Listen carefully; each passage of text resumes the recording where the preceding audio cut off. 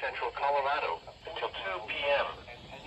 At 1:22 p.m., a severe thunderstorm was located near Black Forest, or 11 miles northeast of Colorado Springs, moving southeast at 30 miles an hour. Hazard, 60 miles an hour wind gusts and quarter-size hail. Source, radar indicated. Impact, hail damage to vehicles is expected. Expect wind damage to roofs, siding, and trees.